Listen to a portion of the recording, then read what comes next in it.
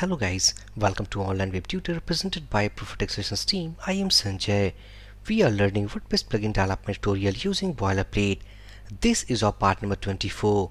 Inside this video session guys, we will see that how can we process our first Ajax request in plugin development. Now if I back to our editor, now go inside this includes folder and the main file that we had discussed inside previous videos. If I click on that file, scroll down, and this is all about define admin hooks. So here we need to use a hook for that, something wp_ajax. If we want to complete about Ajax request, so we have a action hook. So we need to define inside this file. We have to call a method inside our main file of this admin, and we can actually complete and process our Ajax request successfully inside plugin development. So the first step, that is go inside this method called define_admin_hooks, and here we need to define a action hook. So let's say that action hook for Ajax request. So this will be this loader, let's say add action, and inside this will be wp_ajax. So for now I'm to put a placeholder. In the next, if I copy the same code and pasting it here, now here we need to provide a method which handles about our all Ajax request in case of admin panel. So let's say handle Ajax requests underscore simply let's say admin. Remember, we have written a placeholder. It means we have not completed the syntax for this defining about action hook. If I copy this method name, go to our admin file, and inside this admin file I'm to define a method. So let's say public function, this is our method name, and this method handles all Ajax requests of admin. Now if we go here, now simply back to browser, click on book management tool, and it's because we have some error, and error is that because we have not completed about all the syntax for wp_ajax. So let's make comment of this line, reload this page. Now here if we go to the create book self, inside this create book self I am to make a simple button, and let's see that inside this video after clicking on that button how can we make a process, means Ajax process inside server and tag response from that. If we back to slide, or let's say editor, go to our create book self HTML page, and let's say that inside this header I'm to define a button. So let's say button, let's say first Ajax request, and inside this button I'm to specify some class here, so btn info, and also we want that the buttons should be right placed. So if I save all these changes, back here reload this page, and here is the button. So we want something style, let's say margin top equal to -7 pixel. Go here, reload this page. Now this is our button. Now we want that. Now let's create an ID for this button. So here let's say ID attribute, so btn simply let's say first Ajax. Now if I copy this ID of this button back to our JavaScript file, and this is the file we have made inside this JS folder, go here, processing event on let's say button click. Here we are going to define about our event listener. So this is all about jQuery This is all about the ID of that button. Let's say that on click, or simply if I call this button with the help of document object, so let's say document click event, this is our button, and finally we are going to attach a callback function.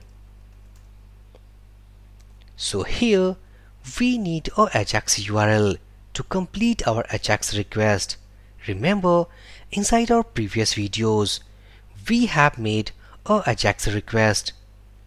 If I back to again to this admin file, go up, and at the time of enqueuing a script, that is enqueue script, inside this we have made WP localized script, and this is all about Ajax URL. So we want this path to make Ajax request. So remember, before making any Ajax request inside your custom plugin, we need to define about WP localized script. Inside this, these are the parameters not needed, but this parameter will be helpful, or it will be required if we want to complete our Ajax request. So if I copy this key, back to browser, pressing Ctrl U and search here, so this is the key called Ajax URL. This is not actually, this is the variable automatically loaded by our WordPress setup. Now if I pressing enter, this is our second variable. So if we want to call this Ajax URL, we need to type OWT_book dot Ajax URL. It's an object and this is a property.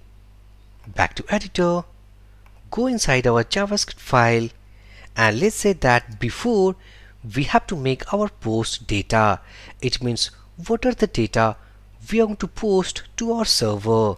So let's say post data equal to, simply right now we have no data.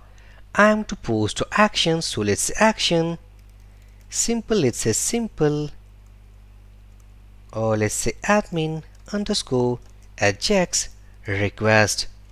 I am to concatenate and writing a param here, so this will be first simple Ajax.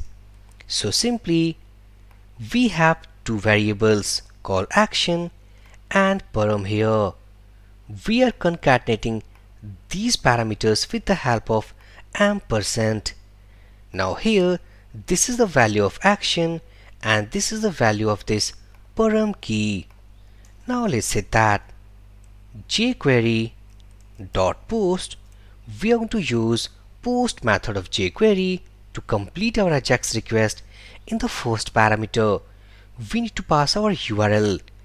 So if I go here, let's say OWT book, so simply let's say where Ajax URL equal to OWT book dot Ajax URL.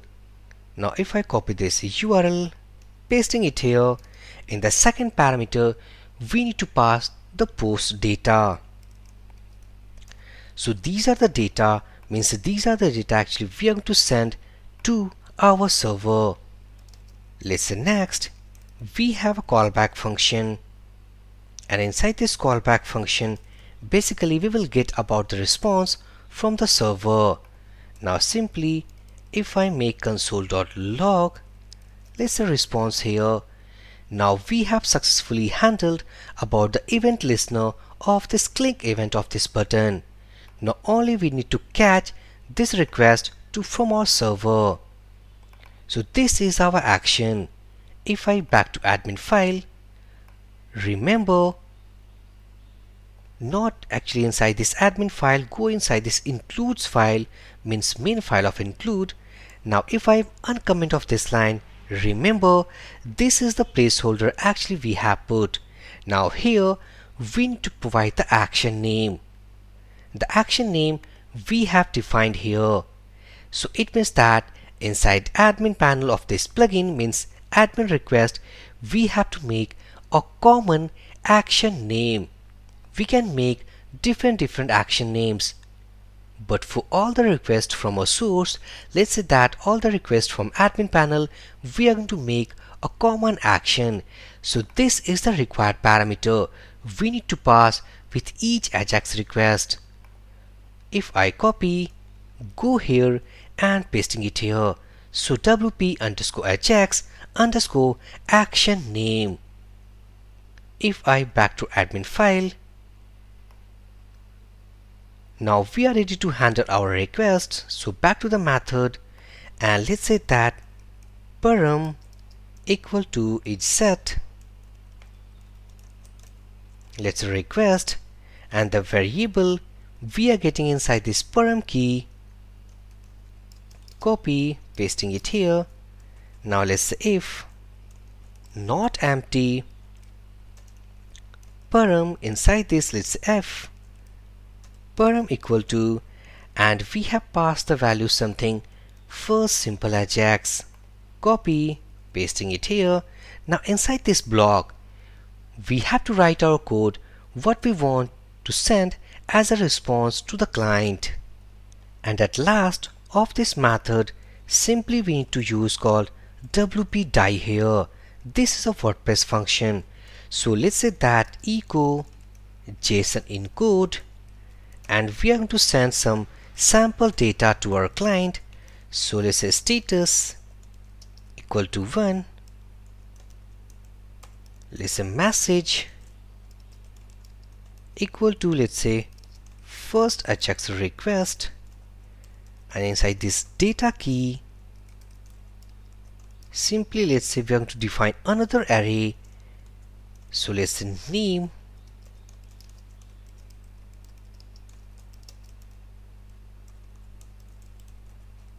let's say author. So these are the values actually we are going to pass inside this Ajax request. So if we save all these changes of these files, back to browser, reload this page, and I think that we again have some error. Again back to editor, back to the file where we are attaching our Ajax request, and here is the includes main file. And if we go, so here we have 2 commas, so get rid of that, save this file, reload this page. Now again we have error, back again, and this time if we find about the mistake, and this is all about semicolon missing here. So we have 2 silly mistakes. Save all these changes, reload this page. Now we have all perfect. So if I inspect here, go to console, so right now there is nothing inside this console. Now we are ready to click on this button. Remember, when we click on this button, it will trigger this event what we have defined here. It will pass these all post data to this Ajax URL. This Ajax URL catches all these things. It will search about this action name, means WordPress action hook about WP Ajax inside whole WordPress setup. And remember, this is the WP Ajax we are catching inside this plugin. So after finding this action, it will go inside this method with the help of this object, writing it here, and it will give all this response what we have written here. So if we save all these changes, back here click on this first Ajax request, go to network, and as we can see here, that is admin ajax.php. It means we have made our request, and I think that this is not our request. Again pressing Ctrl F5 means hard refresh. Go to console, click on this button, and this is our output. Inside network section, this is our admin Ajax. Inside this, as we can check inside these headers, that is, we are going to take our Ajax request with this path. Scroll down, and these are the parameters called action and the param we are passing inside our request. This is our action name and param here. Go to preview, and these are the values actually we are passing from the server to the client. And inside our client side code, simply inside JavaScript we have written called console.log, and we are consoling all the response what we are getting from the server. And inside this console we can find all the data. So this is all about, guys, that is how can we complete about or make our Ajax request inside plugin development instead of this simple way. We have many more methods or many more approaches to make our Ajax request, but this is one of the simplest way to achieve this. Inside this video session, guys, if you went out, then please drop your comment. I will give my reply as soon as possible. So for this video session, guys, thank you for watching and have a great day.